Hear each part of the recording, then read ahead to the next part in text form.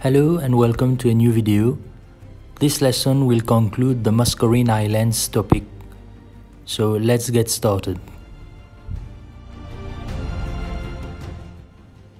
In the previous lesson we talked about the Dutch sailing to the Indian Ocean for spice trade. You also listened to the story of Van Warwick, a Dutch sailor, and how he accidentally discovered our island. Afterwards, you took note of the activities of the Dutch when they first landed on our island.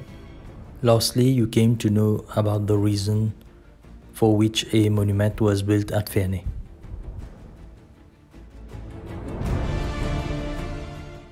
At the end of this lesson, you will know the difference between the terms flora and fauna. You will be able to explain the terms extinct and endemic. I will tell you about two endemic birds which were found in Mauritius long ago and which unfortunately are extinct now. You will also know the reasons for which the Dutch used Mauritius as a stopover. And finally, you will be able to tell a short story on Peter Both. This picture found in your school textbook shows Mauritius as it is in the 21st century. But just close your eyes and try to imagine how Mauritius looked in the 16th century when the Dutch first discovered it.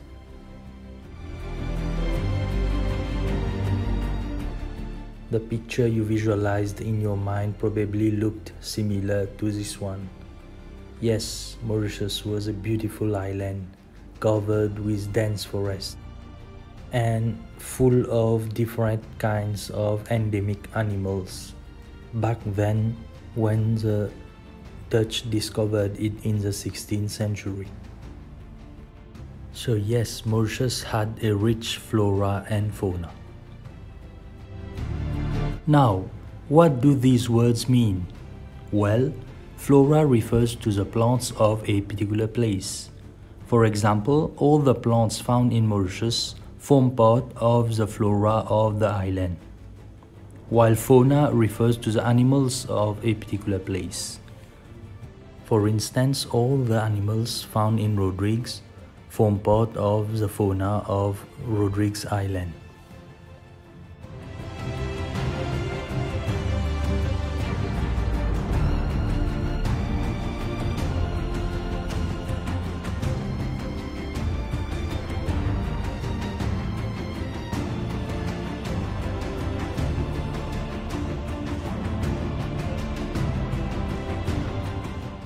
Some of the animals and plants found in a particular country may be classified as being endemic plants or endemic animals. So what does the term endemic refers to? It simply refers to a plant or an animal which can be found in one place only and nowhere else. In this case, an example might be the kangaroo, which is an endemic animal to Australia, meaning that the animal can be seen only in Australia. Now, if you see a kangaroo in another country except Australia, it means that the kangaroo was in Australia at first, before being moved to another country. Just like the ebony tree is an endemic plant to Mauritius, which means that you cannot find an ebony tree in another country except Mauritius.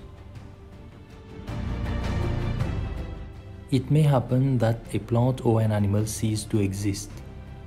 We refer to them as extinct plants and animals. For example, the dodo bird no longer exists, so it is an extinct animal. Hence, from what we've learned, we can say that the dodo is an endemic animal to Mauritius, which eventually went to become extinct.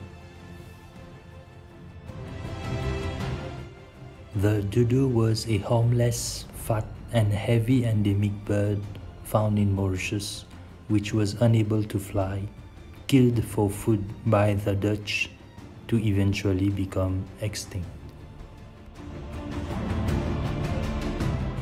These facts from your school textbook are proof that the dodo bird truly existed on our island. Another example of an endemic animal to Mauritius is the red rail. The Dutch reserved the same fate to the red rail, also known as the Mauritius red hen, which was a harmless endemic bird unable to fly due to its small wings, and ended up being trapped and killed for food to finally become extinct.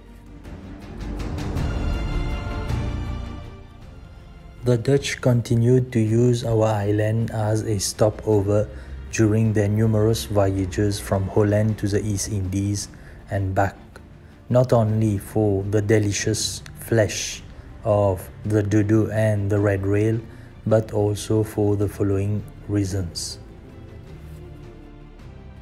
As you have rightly guessed, the term stopover refers to a place where a person can stop during his voyage, rest, and have the opportunity to replenish his stock of food and water for the rest of his journey. Peter Bove, who was a Dutch sailor, also stopped at our island. He was also a Dutch governor of the East Indies. He stopped near Mauritius on his way to Holland. He anchored his ship in the Mascarene Bay. Unfortunately, a cyclone took him by surprise. He died in a shipwreck along with many Dutch sailors. Today, a mountain found in the Port Louis Range is named after him.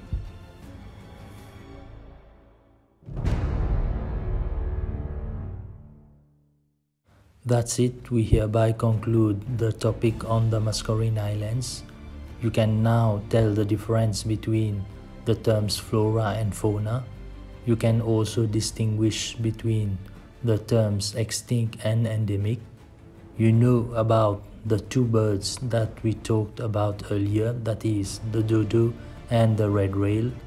You know why the Dutch used the island as a stopover. And lastly, you can tell the story of Peter Bove. I hope this video is meaningful to you, and I thank you once again for your attention.